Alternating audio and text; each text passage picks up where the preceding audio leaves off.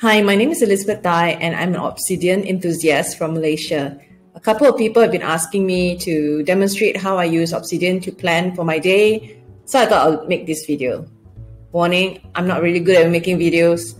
I don't really enjoy making videos, but I think that you need a video to really understand how I use Obsidian, to plan for my day, basically.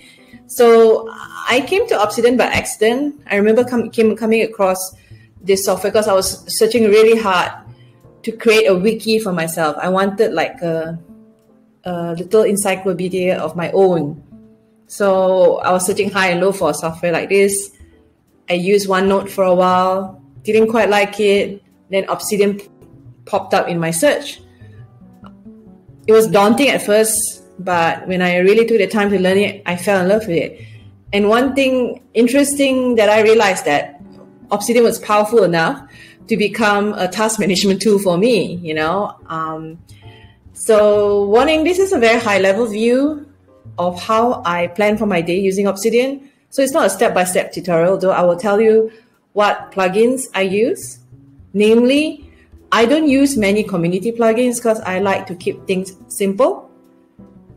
For the daily notes, I mainly use the template plugin, which is a core plugin that comes with Obsidian, a calendar plugin, and I believe it's the daily note plugin, but I'm not very sure, to be honest, and the task plugin. So these plugins enable me to automate my daily notes. So before I start explaining to you how I do my project daily notes, I want to show you a very important document in my system. It's called the project notes.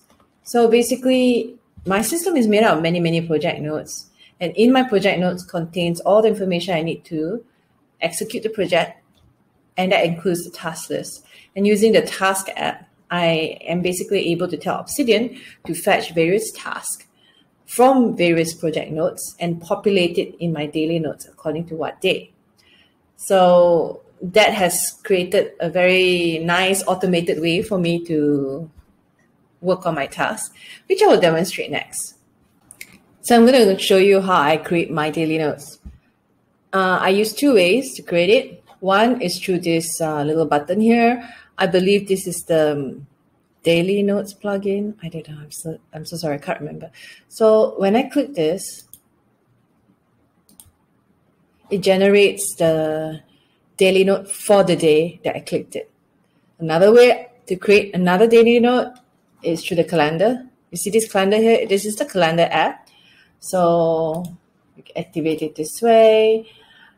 The good thing about the calendar app is that you can create daily notes for different days. You can create it one for 31st, or, it doesn't have to be the same day. So that's what I like about the calendar app, but I rarely use this because I like to generate daily notes on the same day itself. But let me show you how it works. Ta-da! Let me explain the template to you. So usual stuff, that's the date. I like to use this format because it's just easier to order. Sometimes I'll give it a title so that I can instantly know what happened on that day. Like today, I'll say, visited old apartment.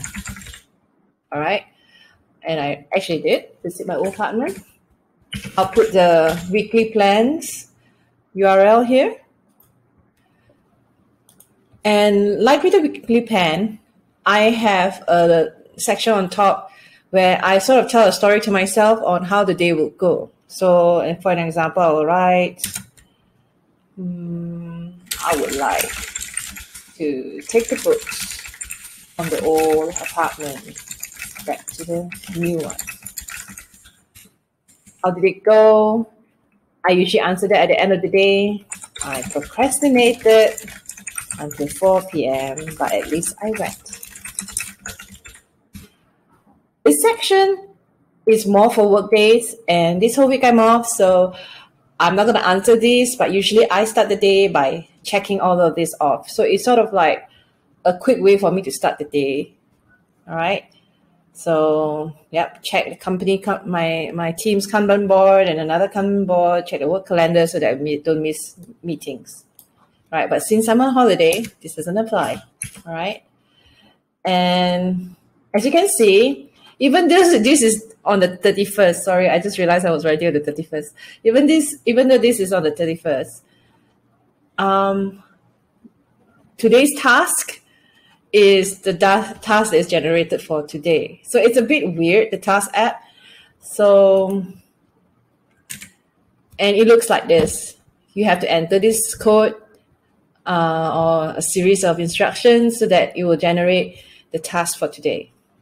So it doesn't matter since this page and all the pages have that code. That means it doesn't matter what day you go to, it will change. So if I wanted to be more precise, I need so that I can return to it one day and see, I have to sort of like change the date. But I realized that when I open the text file that it sort of doesn't record. So I didn't think it was, I don't really bother basically.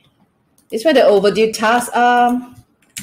As usual, the code looks like this. And this is the week's task. See? Okay. This is empty now, but that's because I've already finished the year and my work goals are all completed. But usually this contains links to projects that I'm dealing with. So I can deal up to 5 to 6 projects at once, you know, so all the links are here. Notes is a section where I put random things that I need to remember or do, like if I need to talk to a colleague or if I need to do something. Yeah, I just put it here. Or I found something interesting, you know. It's just a section. And this is my daily reflection section or my journal section. And these are the journal prompts I try to answer at the end of the day. I always usually do mine at the end of the day. Sometimes I have a lot to write. A lot of times it's just one-liners. And sometimes I don't answer every question. But I find journaling this way has been quite helpful because at least I've been keeping up with some kind of practice. And I also get to, you know, have a picture, you know, of certain events. Like, for example, when general election was over and the prime minister was finally elected after a few tense days, you know, I put in screenshots of that news article and I wrote about my feelings about it. That's what I like about journaling digitally because it's so much easier to grab photos and put stuff here. But I do think in 2023 that I need to cultivate a kind of paper and pen practice because I kind of miss that. I'm not sure. I don't think it should be an either or, like I should stop digital journaling and just write purely on diary. I think I'll just still do both, but maybe the paper and pen will be more reflective.